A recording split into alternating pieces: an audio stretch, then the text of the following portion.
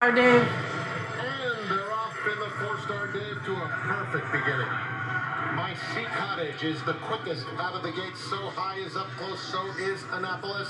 And Casa Creed has to go wide into the first turn. Just behind them, Emmanuel is down on the inside and carried wide there was Full Screen. Full Screen is 6 lengths off the lead and a bit tough to handle at the back of the field. Ice Chocolat. They move on to the backstretch, and My Sea Cottage is the long shot leader. And he's in front by about 3 lengths. So high in second, then it's Annapolis and Casa Creed right together. Annapolis inching forward very willingly.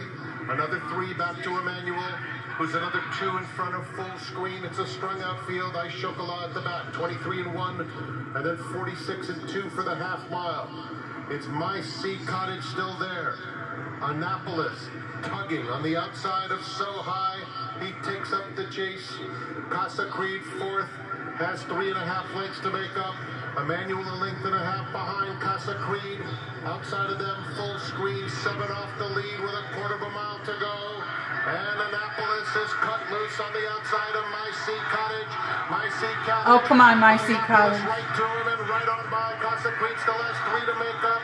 Starts to pick up some nice momentum now. It's Annapolis, and here's Casa Creed on the outside. Oh my God, he's the favorite. Casa Creed. Casa Creed or Annapolis. Annapolis, Casa Creed. Oh my God. Casa Creed.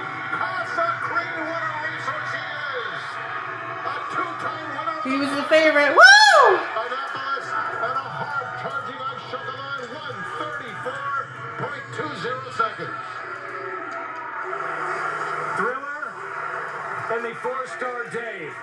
They hooked up at the top of the stretch. Annapolis tried to create separation. Casa Creed having none of it. The celebration, Lee Einsider. Casa Creed just the 4th 2-time winner of the FourStarDave and punches his ticket for the Breeders' Cup Mile. Tom, if you're new to racing, I know you're not.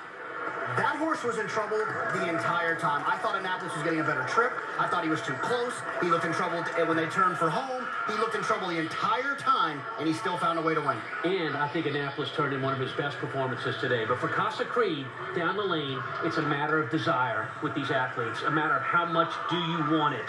Casa Creed just solidified himself as one of the great turf milers of our time these last few years. And now he's going to the Breeders' Cup.